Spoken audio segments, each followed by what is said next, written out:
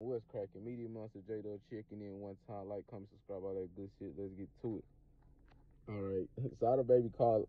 All right, not even call out. Sadababy made a statement directed to Tyga and Dwight. You know what I'm saying that they messed with that group. I personally, I remember when the rumors was out and whatnot. I don't believe stuff that go on the internet though. People can believe what they want. It's a few rappers that I know, but I'm not gonna just say them specifically because I need the hard proof and evidence.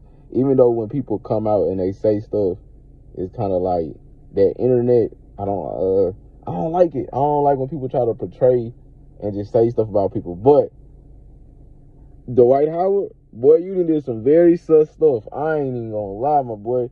Dwight Howard, you know, boy. I ain't gonna lie. That's why I'm gonna really say Tyga.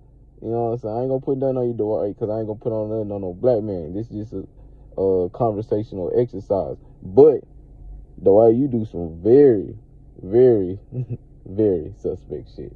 But Tyga, they saying he was fucking with the transgender. I couldn't really find no proof. Everything was kind of back and forth, so I ain't have nothing to put to it. So it's kind of like he say, she say.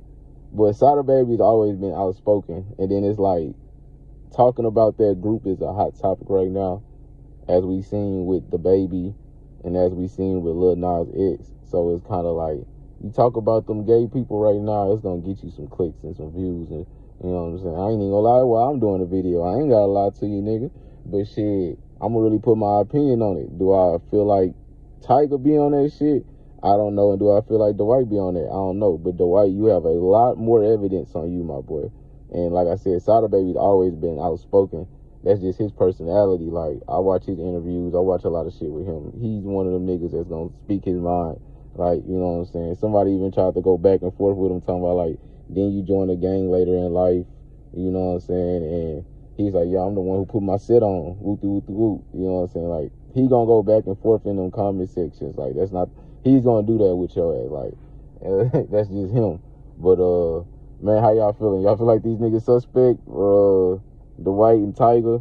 Man, let me know in the comments. Like, comment, subscribe, all that. Appreciate you.